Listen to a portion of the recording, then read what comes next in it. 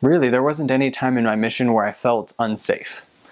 There were the governments there are, they're doing well. I think they haven't seen any rebellion for many years, and so most of the time things were just very very normal. I never felt like I was in danger.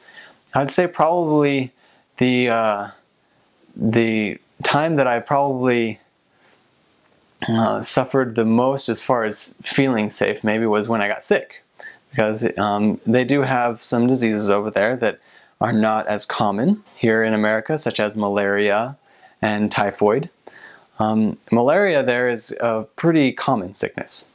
Like it seems like here when people get sick and they're out for a few days, it's because they have the flu or a cold or something like that. There, it's malaria. They're out of commission for a couple of days, and it's because they had malaria.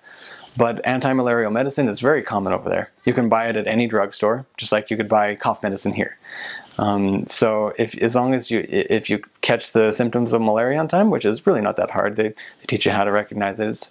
And if you get malaria, then you can treat it, and it's really not that big a deal. But the mission does provide anti-malarial medicine, so you shouldn't have to worry too much about it if you're taking that anti-malarial medicine. They give it to you. They make sure you always have plenty of it, and so you just you take your anti-malarial medicine, and then you'll stay away from malaria. Malaria is a disease that's passed by mosquitoes, and they tell you that it's a particular type of mosquito that usually comes out at night.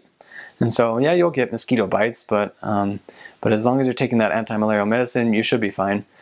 I did, however, to get malaria a couple times because I wasn't taking my medicine, and it was painful. It was not a good experience, but it was but I was never worried that I was gonna die or anything like that. It was just one of the experiences that that can happen in Africa.